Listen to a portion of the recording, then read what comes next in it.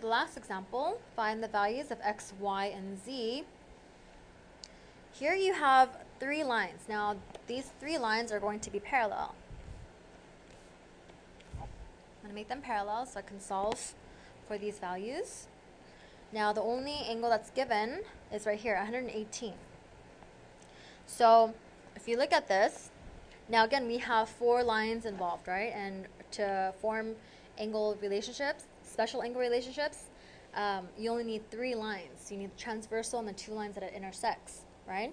To form those pairs of angles.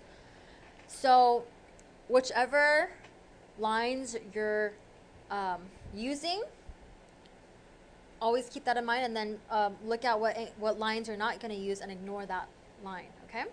Since we have four and we only need three. So using this angle right here, 118, I can say that now this one right here and 11z plus 8 are corresponding, okay? And then this one right here and this one right here are alternate exterior angles because it's involving these three lines and not this one right here, right? So this would be alternate exterior angles. Or if I ignore this middle line and I just say that this transversal with this line and this line, okay, again, ignoring the middle line, pretend it's not there, then 118, this angle right here with x would be alternate exterior angles, okay? So imagine if you have a line, here's a transversal, okay, the middle line's not there, this is x, and then this is 118. So you see that it's alternate exterior angles. So then I can say that x is equal to 118, right? Because the lines are parallel, and so then I can apply the alternate exterior angles theorem, saying that that relationship, that pair is congruent.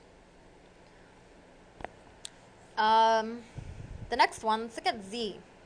So this one right here, 11z plus 8 is going to equal 118.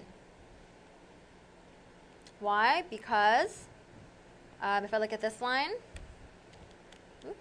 this line with this line and this transversal, they're going to be corresponding angles, and then since the lines are parallel, corresponding postulate says that they're congruent. So 11z plus 8 equals 118. So if you subtract the 8, 11z equals 110, z equals 10. Okay?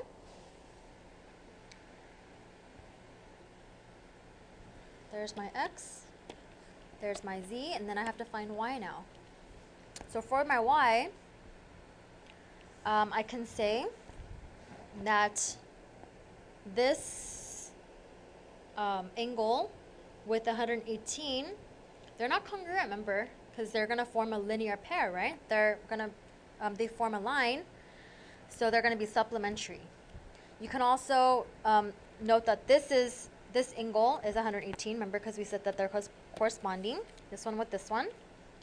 So since this is 118, this angle with this angle would be consecutive interior angles, and if the lines are parallel, then the theorem says that they're supplementary, okay, not congruent.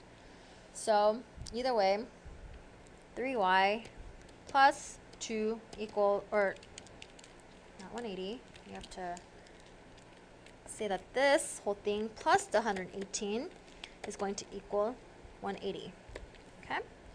So